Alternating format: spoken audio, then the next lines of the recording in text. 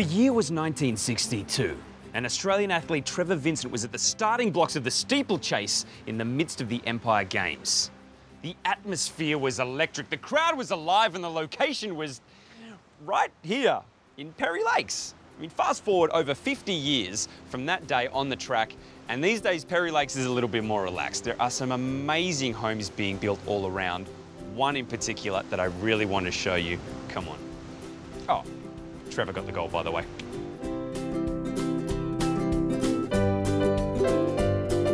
Chris, this home is amazing. You've done fantastic work, and it's got a great history too, doesn't it? Yeah, well, we're standing on the site where Trevor Vincent won the 3,000 metre steeplechase in the 1962 Empire Games. We thought it was a perfect spot for us to build a home to showcase what we can do. For sure.